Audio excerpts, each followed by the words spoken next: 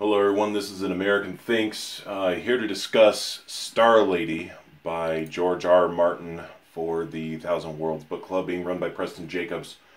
Now, I started off with this story actually listening to Preston's narration, which I personally thought was very good, and especially in doing my own videos and coming up with scripts and trying to narrate them and seeing how much work it is.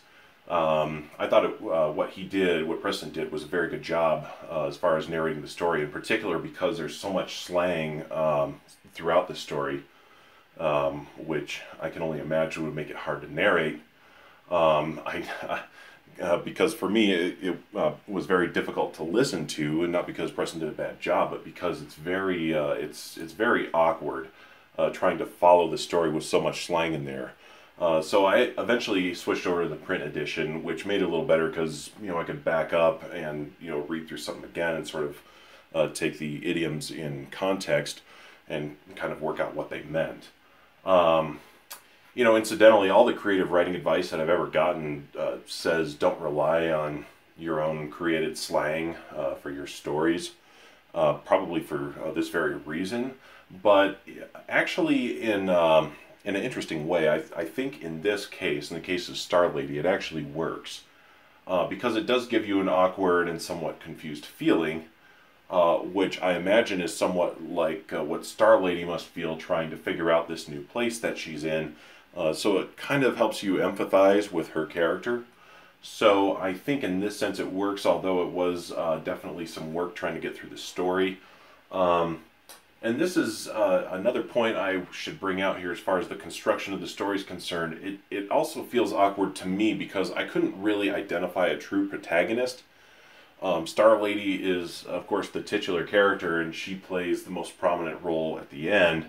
But the story opens from Hal's perspective, so generally your tendency is to want to identify with Hal at the beginning. And, throughout most of the story, it's sort of told from this disembodied third-person perspective. So it is kind of hard to identify with any particular character. As far as story analysis, Preston mentioned similarities in theme between Starlady and the Arya Stark storyline, which I honestly didn't get that impression upon my reading, but I am glad that he mentioned it because, he presents a lot of good points. And obviously the story does share a lot of similar themes, and it has the fish out of water feel to what Arya is feeling in her story in Bravo. So I do sort of get that, and it's not like I necessarily disagree. But when I read Starlady, I got much more of an impression of the Jaime Brienne story, where obviously Jaime is Golden Boy. Because both Jaime and Golden Boy are locked away. They're both being kept for political gain. Both appear to be in something of a handicapped state. And both are attacked. And then both Starlady and Brienne inexplicably form feelings for their Golden Boys. I think in both cases I feel justified in saying that because they don't quite make sense. Probably more so in Starlady because you don't really see them any other than sleeping together. Literally sleeping together, resting together. Starlady and Golden Boy don't really seem to do much of anything together. It's sort of hard to see how they form a bond. Whereas Brienne and Jaime, I guess you could say, they go through so much together that they've formed a personal connection. I guess I could see that one a little bit more, but I think in both cases the emotional feelings are certainly unusual. I guess we could at least say that and feel comfortable. And then Starlady and Brienne also both fight for their men, although in the end both Jaime and Golden Boy appear to rescue the women in the stories, although and both in the middle of a duel, actually. I would say probably in the case of Starlady, the rescue appears to be far more subtle. It's not as overt as what Jaime does with Brienne, but it does appear that Golden Boy is subtly working behind the scenes somehow to work in Starlady's favor. That's as far as, the plot itself, the similarities that I see, similarities in theme. Other similarities that aren't necessarily related to plot, but since we're considering this in the context of A Song of Ice and Fire, I've got two more points to make here. First is themes in sexuality. And George R. R. Martin has recurring themes of sexuality in very many of his works, including A Song of Ice and Fire, including sexual fetishes for other species. And of course, this depends on what your definition of species is, but essentially what I'm trying to say is George R. R. Martin has people in his stories that say, hey, this thing looks different from me. I wonder if I can fuck it. And this doesn't appear, at first blush, this doesn't appear to be a very strongly featured in A Song of Ice and Fire until you consider the likelihood that the first men were interbreeding with the children. And that legends also say the first men and the others were interbreeding. And I, of course, mentioned both of these in my theory video on the others. And this is just one more example of this recurring theme with George R. R. Martin, which I feel provides some support for both of these being true in The Song of Ice and Fire. George R. R. Martin also has recurring themes of genetic manipulation. And I believe that I've mentioned this before as well, but to me it smacks very strongly of the dragons in A Song of Ice and Fire.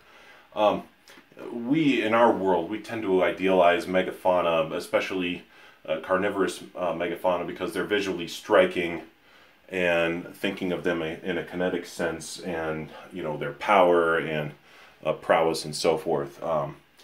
To us they're very appealing, but in survival terms, being a huge carnivore is actually extremely difficult because you burn so many calories to support your, the sheer mass of your body and metabolism.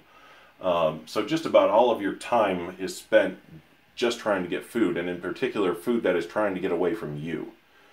And if you start running into a calorie deficit, the effects can spiral out of control and become severe very quickly because you're just burning through so many calories.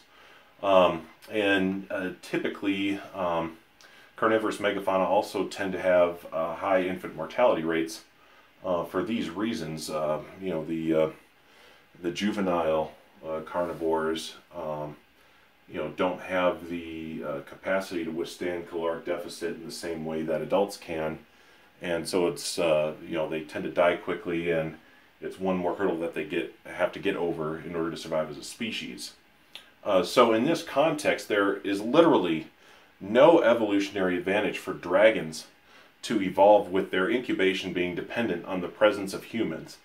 And not just any humans, but a specific type of humans, in this case Valerians.